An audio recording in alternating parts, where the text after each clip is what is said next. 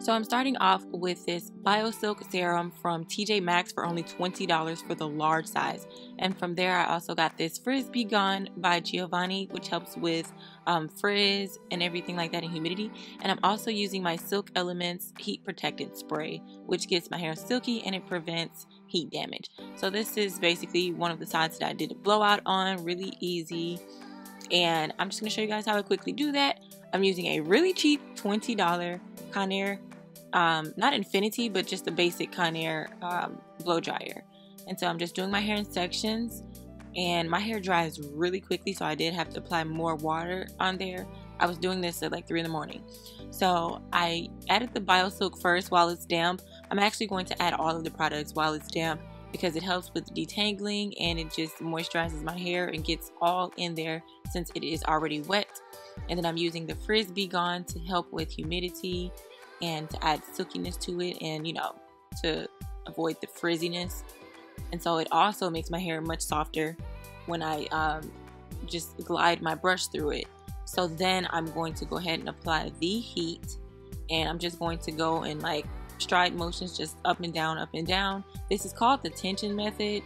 I could have just done a tension method without heat, but yeah, like I said, it was 3 in the morning and I really needed to get my hair straight, so I did have to use some heat, but I never get heat damage from this or the flat iron.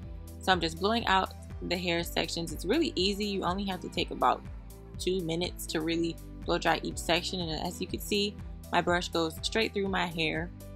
So yeah, but these products are very affordable when you get them from TJ Maxx and like at Marshall's, because at Ulta they're very expensive. So I'll link all of the products in the description box for the cheaper brands, and for some of you who don't have a TJ Maxx, I'll link the Ulta and a few other alternatives.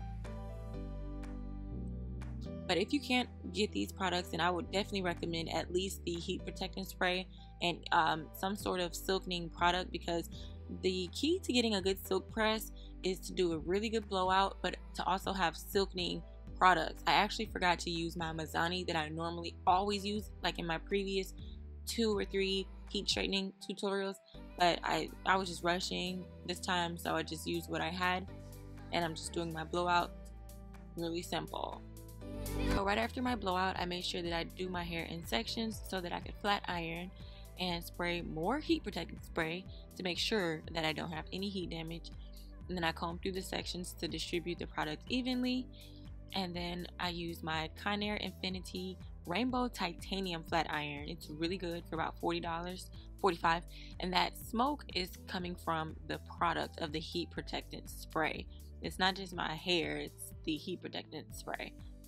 And these are titanium irons that are specific for coarse hair, which is why it gets our hair silkier than the ceramic irons would, because the ceramic irons are for more fine hair.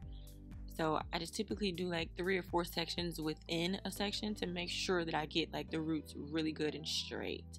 And my hair is like 3 different textures. Like the roots of my hair is like 4B, 4C-ish, and then like the other part of my hair that has had heat over the years has stretched to like 4A curls. So yeah, that's just the process. Sometimes I might go back over it if it feels like crusty in the back, but you get the gist. But these flat irons are bomb, and I introduced these in my previous heat straightening tutorial, so you can check that video out as well to see the comparisons. But yeah, I'm just going through sections, and that's about it. I forgot to add that titanium irons are different as far as metals, so the way that they conduct heat protects our natural hair from heat damage and also frizz. This is why most salons actually use titanium irons to do silk presses and flat irons versus ceramic. And again, that smoke is not my hair frying, it's literally the heat protectant spray that is working. So yeah, don't be alarmed. Oh, and for those of you who asked about if my hair will revert back to being curly without damage, I will insert a clip of my last wash and go about 2 weeks ago. And so I only flat iron my hair about like once a year or twice a year. So yeah, these flat irons are legit. And if you're interested in seeing my recent curly hair videos and my wash and go, then you can click the link in the description box or go down my natural hair playlist.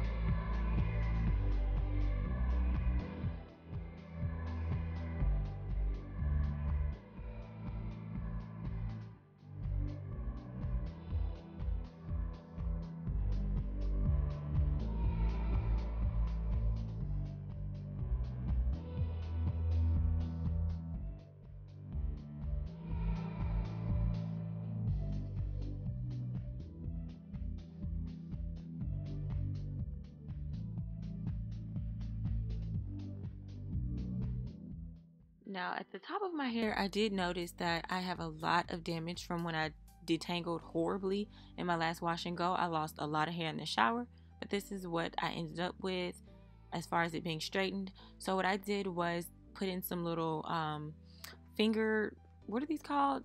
I forgot what these are called, but I just did a few of these curls, and I'm going to add a little style factor for my edges. Pin curls, that's what these are, because I didn't want to keep putting more heat on the curls.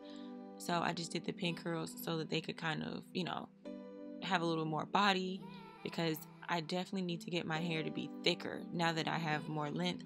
And I am going to do a trim as well, but I did it off camera because it was like 6 in the morning and I was trying not to make this video so long. But I actually ran to McDonald's. Yeah, so I was gone for about like an hour, and it was like raining almost outside, so my roots kind of got a little frizzy. But yeah, for the video purpose, I just did not feel like re-flat ironing the top of my hair. So this is pretty much what I was working with. I feel like I didn't leave my pin curls in overnight, but I mean, it was for the video, so I just wanted to show you guys like a nice style to do if you don't just want your hair bone straight, and if you wanted to have a little more body. I could add some clip-ins maybe within the next few weeks, depending on how the weather here in the Midwest is, but this is just what I did at the end, just some loose curls. So you can see my roots kind of got a little frizzy. But yeah, this is it. I will do my length check in the next video, but this is just how I maintain my straight hair. It honestly lasted me for like 2 months, my silk presses. All I do is just wrap my hair.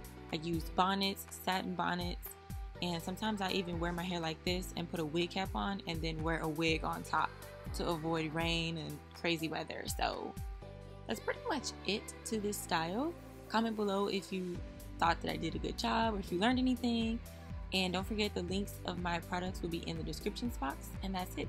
You can click either of these videos to see my previous hair tutorials and styles and my natural hair growth, and also my entire natural hair playlist if you're interested.